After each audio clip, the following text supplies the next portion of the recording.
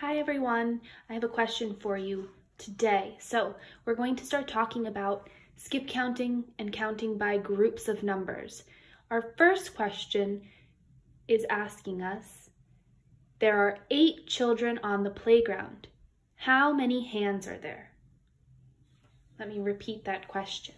There are 8 children on the playground. How many hands are there? To figure that out, I thought I would draw a picture of 8 children. So we have 8 children on the playground, and we have to figure out how many hands there are. So I'm going to go ahead and draw a hand on each child. I'll just draw a circle for their hand so that it takes less time.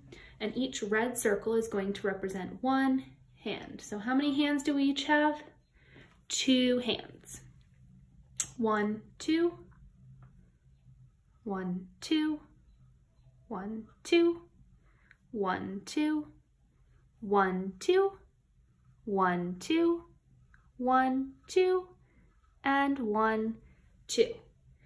Now I can solve this problem by doing what? By counting the hands. So let's solve it. 8 children, how many hands? Let's count together. 1, 2, 3, 4, 5, 6, 7, 8, 9, 10, 11, 12, 13, 14, 15, 16. There are 16 hands. There are 2 hands on each child, 16 hands in all. Now that's not the only way I can solve this problem. Another thing that I can do that's actually a lot faster than drawing all of those hands and counting all of them is I can skip count by 2. I know that each person has 2 hands, so I'm counting by groups of 2.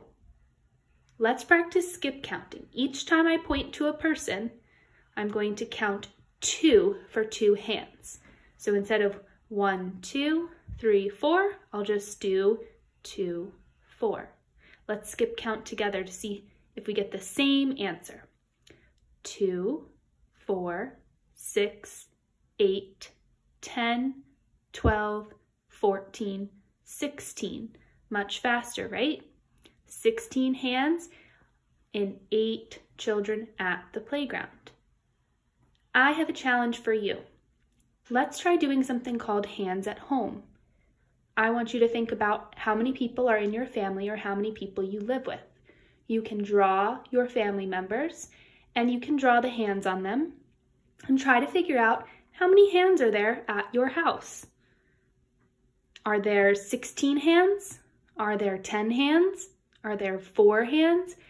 How many hands do you have in your home? Everyone's going to get different answers because everyone has a different number of people that you live with. So try that out on your own and see if you can figure out how many hands do you have at home.